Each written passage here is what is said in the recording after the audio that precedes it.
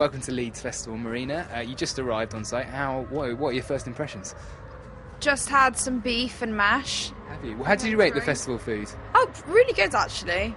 Better than what I have at home. Are you a good cook? I'm quite good, but don't do it very often. Anyway, it's just started raining here as soon as I arrived. Have you come prepared though? Yeah, but I basically had wellies yesterday, and then a fan nicked them, and now I don't have anything to wear. What would you do if you found that fan? I'd probably just laugh and say, well done. Can I have them back? Yeah. Because I need them. Cool.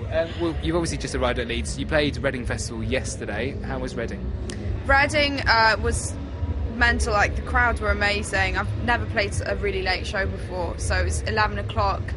We were the last band on in the festival, and the tent was very, very crushed, because it was like 3,000 capacity, and there were about 9,000 people in there. So, wow. How does that make you feel? Do you sort of have half worry? I was worried. I can't do my best like that. When you see people right in front of you, like literally freaking out to the security guards saying, "Get me out! Get me out! I'm being crushed." It was very different experience to what I usually do. But you know, you adapt as a performer, and it's my first headline show. Did you still enjoy it? If I'm honest, no.